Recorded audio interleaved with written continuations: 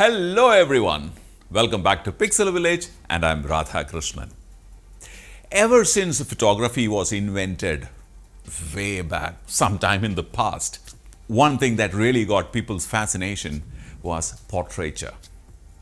Right from a commoner, probably in the beginning it was only the royalty and the real noble ones and the rich ones would go and get a portraiture done, but subsequently it became democratized and almost everyone will want to. It almost became a household ritual to go and get a portrait done from the photographer. I remember my encounters with the portrait photographer. As young children, me and my brothers, we had a couple of occasions where, we were taken to the portrait studio and, you see this man, I remember that he had a slightly serious kind of look. Occasionally, he would disappear into a black cloth in front of a kind of a wooden box, and he would ask us to stay still, and all that rituals that goes along with a portrait photography in those days. World over, photography was almost a culture. Through images, you could actually figure out a lot of things besides looking at a beautiful portrait. Well, talking about portraiture and culture and all that, it's another session altogether, but what we're going to talk about is portraits. Now, India too had a great portrait culture. But towards the end of the 70s and during the beginning of 80s, things started changing.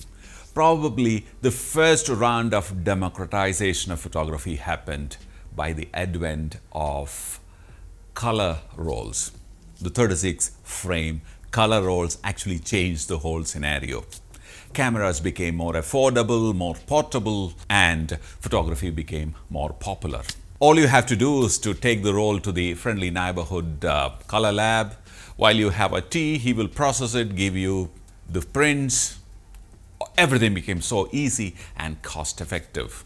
And the portrait photographer died a natural death. Along with him died the portraiture culture too.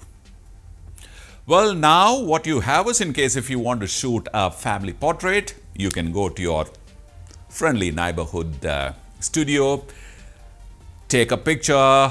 You know how it's taken, a typical two-light situation, umbrella on both lights, and they give you a picture. That's story number one.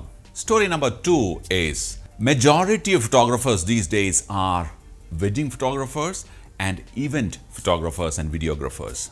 While that's completely okay, they all have lots of free time between two events or two weddings. Now, how do you make use of that free time? They all have invested already into equipments. So that is problem number two.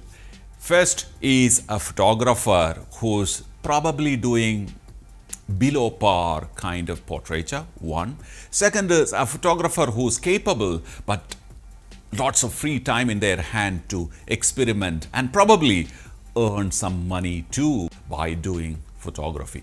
Problem number three is space. Well, we have 1 billion and plus people in this country, and place is at a premium. What we're going to do today is to demonstrate to you how to shoot a great portraiture in a small studio. So, the first photographer who was doing presumably below par portraiture, one.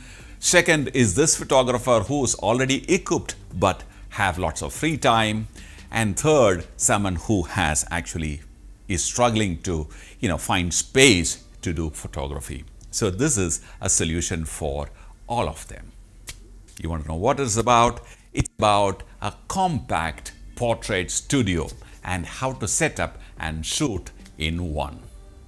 So obviously, as in any portraiture, we need lights, we need camera, we need a background, we need space. So what we're going to show to you today is how to do that in a 10 feet by 12 feet kind of space. We have slightly larger studio, but what we're going to do is we're going to mark a 10 feet by 12 feet space and we're going to work within it. Then I'll introduce to you the kind of equipments that we're going to use, and of course we'll take some pictures and you see whether it's practical, and it's worth considering. Let me get into marking the studio first. 10 feet by 12 feet. Okay, Aditya, let's get down, mark the space.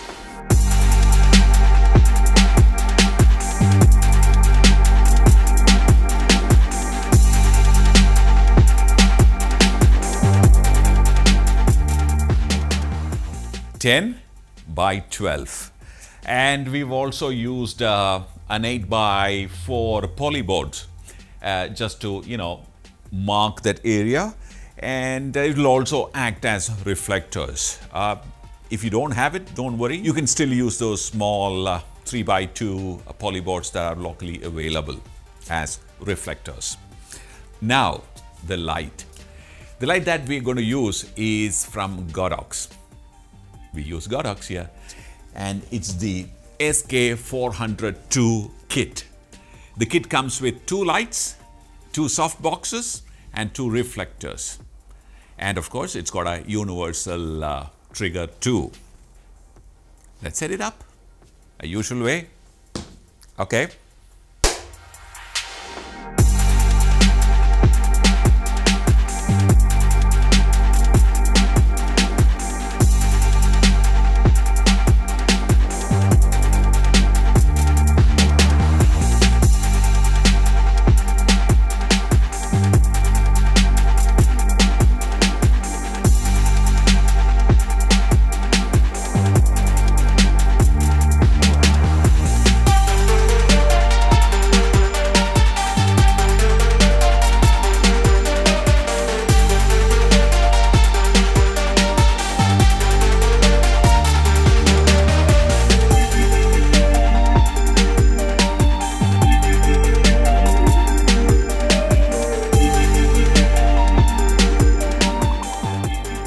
Two lights, 2 soft boxes on a stand. Of course, you need to get a good pair of stands. Don't save costs there.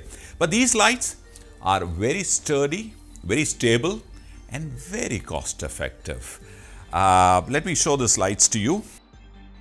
Both are 400 watts. Flashlights works only in mains power. And what else? It works with a radio trigger, and also can be worked in sync with other flashes. If you're using other flashes in combination, you can also work using the photo cell here.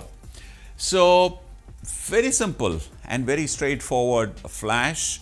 We use it very regularly in our studio, and we are very happy with it. So let me keep the light to the side and introduce the next equipment to you.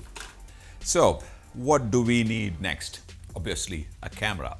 We're going to be using the Fuji X-T3 with the 1855 kit lens. Now, after the recent price cut, this combination has become really attractively priced. Fuji X-T3 is Fuji's flagship currently at this point in their APS-C camera range, and we've been using it for quite some time. We have a couple of Fuji's in our studio. X-T3, extremely high quality, no compromise lens. You can also consider using the X-T30, which is the little brother of the X-T3, with the same lens, of course. That too, if you're on a budget. Otherwise, X-T3 is preferred, but X-T30 is more or less equally powerful in terms of performance, resolution, video capabilities, everything. But for this kind of a studio setup, X-T3, X-T30, both will do the job. 1655 is the lens that we are recommending. What do we need next? A backdrop. Now, this is a homemade backdrop. The way you can make it is you look for royalty-free images, random images like this. You will get these small patches in the internet. Pick them, use Photoshop, diagonally enlarge them, and print them on vinyl on the wrong side of vinyl. See, vinyl has 2 sides. One is a glossy side and one is a matte finish side. So get it printed on the matte side of the vinyl, and you will get a very cost-effective backdrop like this, which you can use and reuse. The one which we've got printed is about 9 feet wide. I think it's a little over 9 feet. And that's what we've been using. We've shot a lot of portraits in this backdrop. Okay, so now we need a model. So Aditya, can you volunteer today as our model? And let's take a look at it.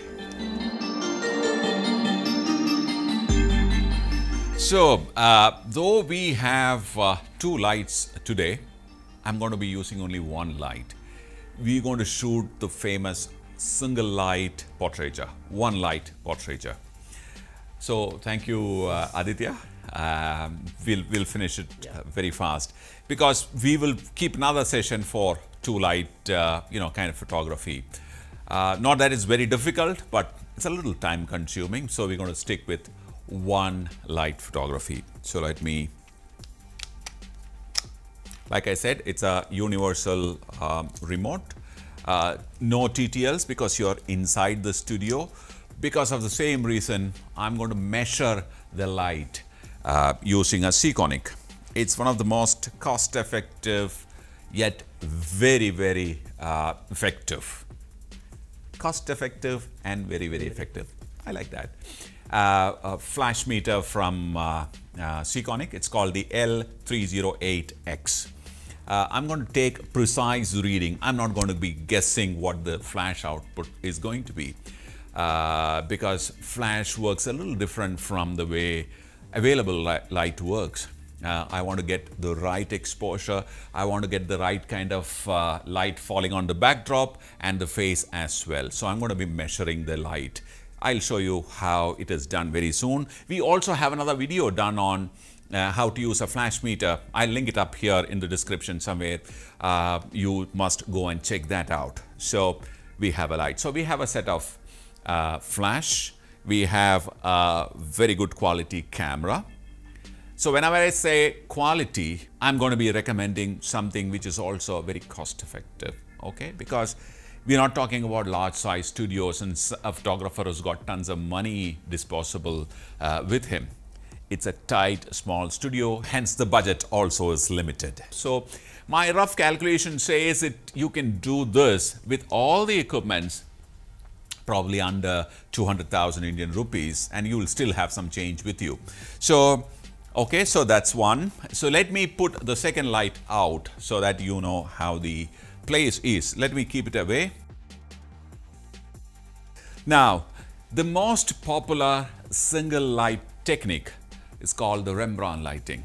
Okay, I'll show you how Rembrandt lighting is done. Once it is done, it's so simple but yet effective that you'll not forget it. It's very easy to do it. You have only 1 light and 1 subject. So let's do that. Let me set it up. Let me show it to you how to do that. Okay. So to be able to do that, there is something called a modeling lamp in the flash. Anyone who's used the flash, studio flash, know that there is something called modeling lamp inside. So you need to switch that on first. Let me keep it in full power. All right. Okay, Aditya, I am going to request you to hold this for a second. And can you reduce the working lights a little bit so that the viewers can see the modeling lamp? Reduce it a little bit. Further, further, further. That's right, perfect. Now I can see the light. Okay, let me explain what Rembrandt is. Rembrandt basically is a light that the famous painter Rembrandt used to use light coming through a large light source, most probably a window, and he would paint in that one light source. So the light, this is a soft box, which is also called a window light, and the light that is coming through 2 layers of diffusion hits the subject on one side and also creates a small triangular patch. Now it's kind of a little filled up because of our working light. I need to keep it because otherwise you will not see me. So this is what we are trying to get. So let me reposition the light a little and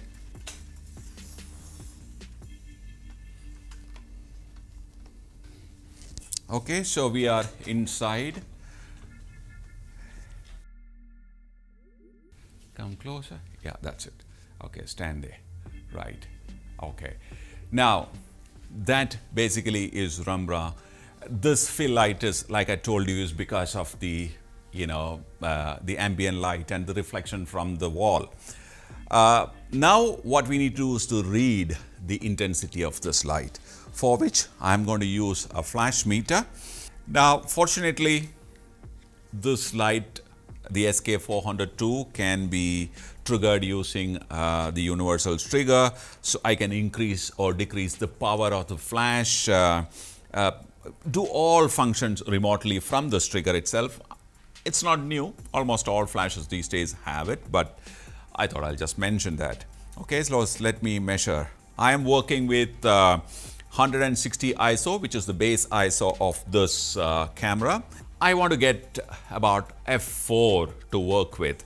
Now, like I said in the beginning, don't trust your eyes. When you work with flash, remember to watch our video on flash meter. Okay, so let me switch it on. Right, this is 562 now. Let me reduce the power. Fire 1 so that it empties its capacitors. 5.6, I think it's really powerful, so I cannot get anything smaller than 5.6 here at 5.6 at 160. The only option is to shift it a little back, but I don't want the light to spread more, so I'm going to stay like this. I'm going to work with 5.6. Step back a little, please. Little. Okay, ready? Now 5.6. Okay, that's the reading. To the left, yeah, little, and chin down a little more. I'm going to shoot a little loose. I'm going to make sure that I'm going to stay inside the boundary line, and ready. Look into the camera. Nice.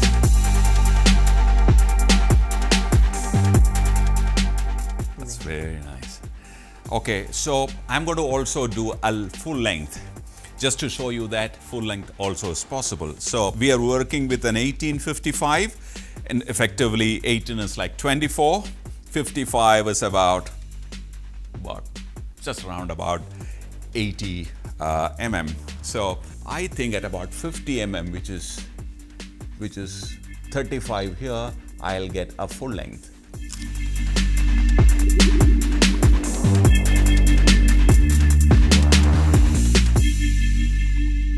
So what is left?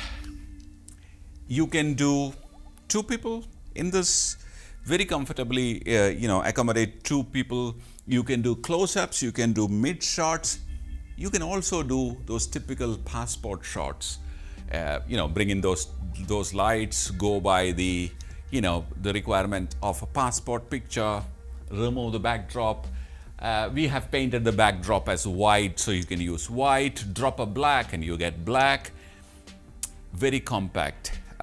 So you don't really need a big studio to create. It all depends on how cleverly you use the light that'll create that drama. But there are times when less is more. One light, minimal get up, minimal background, and you tend to create an interesting picture where the personality comes through. That's exactly what people used to do in those days. They had black and white. They didn't have too much of, styling stuff and all involved in it. The personality, the relationship. Imagine if it was a family.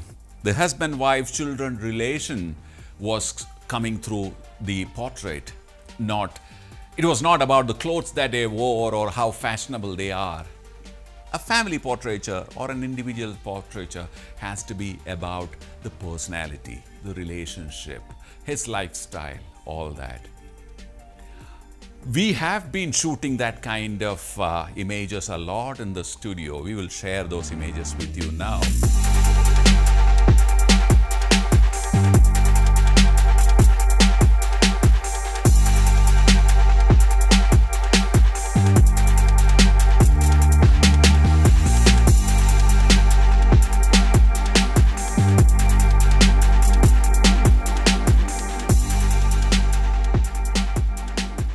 What I personally would love to see is that portrait culture which this country always had coming back in a major way. Now technology is available. You don't require those big, heavy setup which are expensive and required a lot of technological understanding too. It's not required now. You can actually see what you have shot. These equipments are available even in the smallest towns of the country. They are not expensive. They are cheaper than probably a bike to own and maintain. The only difference is bike is an expense, but this is a profession. You can also go to pixelvillage.com and watch our small studio series done by Neil Bose, and you see how he has used a space, he used even a smaller space to create amazing fashion shoots.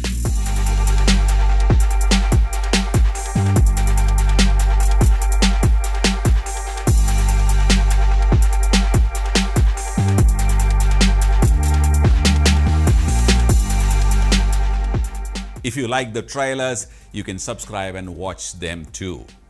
Well, that's it. Bye for now.